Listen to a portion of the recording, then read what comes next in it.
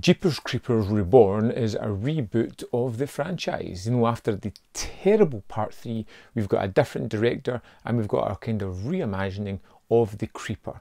In fact, we open up to a scene that's very familiar to the opening sequence in Jeepers Creepers, with an older couple this time travelling down the road, playing their guessing game of license plates when they discover this large van with the license plate "Be Eating You" is following them. And that follows that initial scene quite well. And then it turns out to be watching our main character watching a YouTube video about the myth of the Creeper.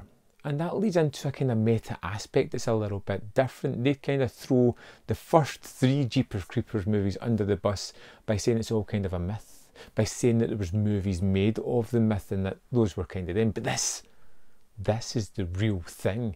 And we get thrown into this young couple, 2 kind of characters that I was never really that invested in, that I never really bought as a couple, go on this adventure. They're going to a horror fest. They're going to a place where people revere the Creeper, where it was apparently his stomping grounds. We know the myth. Every 23 years it awakens, it hunts, it feeds. After 23 days it goes back to sleep.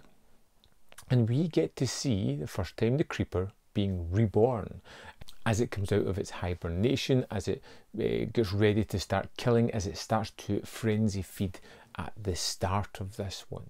But we also are introduced to the idea that there is a cult of fanatics round about the Creeper, people who want to feed and look after him to make sure, well, you know, it's never really made clear why they are doing what they are doing, but it adds a different aspect to the movie. And that's one thing this movie has, a lot of ideas. There's so much thrown into this film. Unfortunately, there's some things that didn't need to be there. Some things that are a little bit extraneous to the storyline. Some things that are just, you know, nod back to the original that, again, a little bit one homage too far. And we find in the latter half of this movie, we have a group of characters stuck in a house being hunted by the Creeper. It becomes very pedestrian. Whereas up until then, we've got our road trip, we've got this large festival of horror going on, which is all very interesting.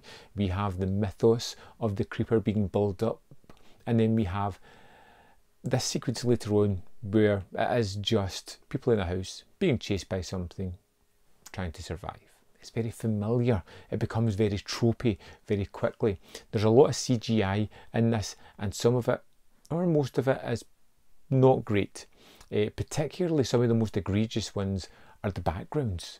These backgrounds of animated CG shots, they stick out as just being not natural, not really interesting, and distract from the movie.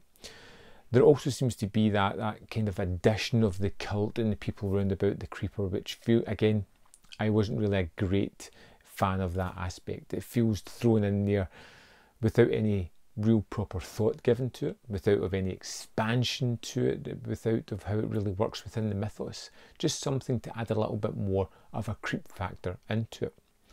The idea of the sort of white crow or raven that kind of watches or maybe works with the Creeper was a nice touch. I never really knew what exactly I had to do with the Reaper, but I liked the idea of it. Of course, as a reboot, it does some things right. It gives us a good idea of the Creeper. It shows some of the aspects of how things work in a nice fashion. There's a moment where he loses an arm and has to acquire another one, which is kind of fun. But we see a little bit too much of the Creeper. We don't feel that dread in the build-up of tension of when is he going to strike, when is he going to attack. We get thrown into typical slasher moments, particularly later on when the guys are stuck in the house, holed up, trying to survive. You get a story of one of the characters who is the main victim, and again, I wasn't that interested in their survival. It wasn't super exciting to me. As a reboot, it does some things right, it does a lot of things wrong, but it's way better than part 3. Hopefully, if there is going to be a part 5, which I think there may be, they'll streamline it a little bit more, make it a little bit more accessible and a little bit more typical to the first 2 movies, really building that horror and dread and the mythos of the Creeper yet again.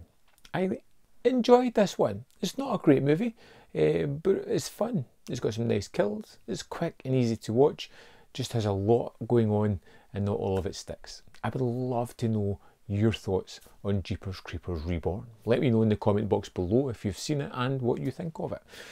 As always, there's more content up here if you want to see more of my stuff. Don't forget to leave a thumbs up, and in the description box below you can join the membership, the Patreon, or go to manvfilm.com.